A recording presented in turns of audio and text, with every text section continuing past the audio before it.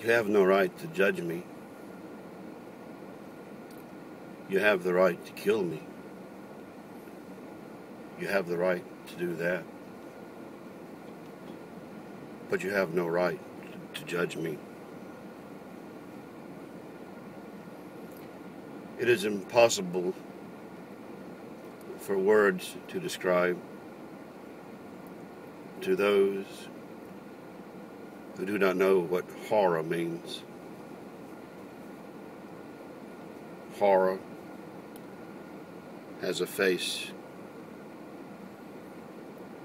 Horror and mortal terror are your friends.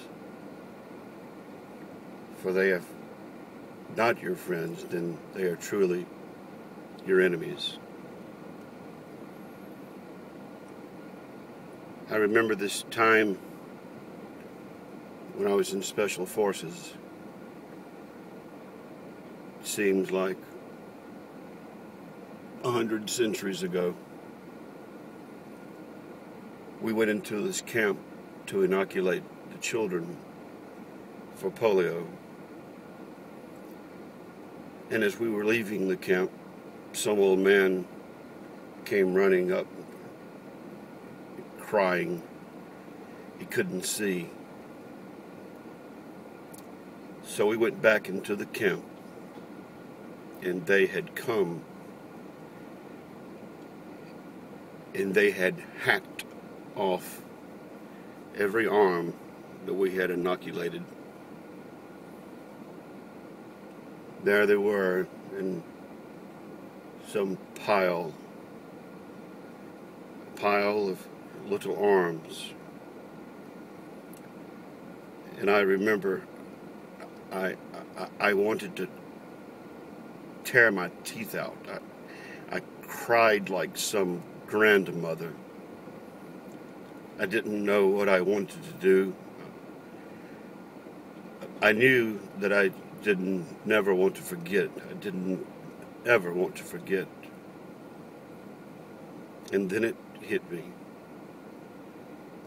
It hit me like a diamond bullet shot through the forehead. And I thought, my God, at the genius of it. The pure, simple, crystalline genius. And I knew then that they were stronger than we were. These men were not monsters. They were trained cadres of men. They were men who had families, who had hearts filled with love. They had children, and they were good fathers, and they were good husbands. Yet, they could still do these things, those things. You see, you must be able to separate your emotions from your primordial instincts to kill without passion, to kill without fear, without judgment, for it is judgment that defeats us all. If I had 10 squadrons of men like this, our problems over here would be over very quickly.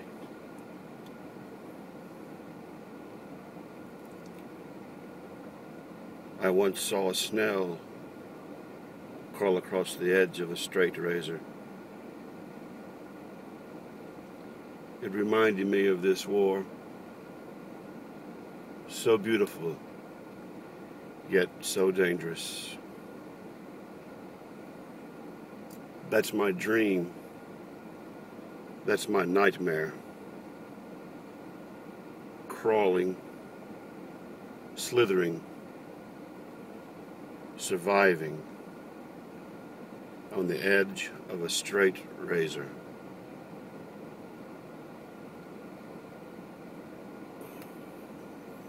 The horrors.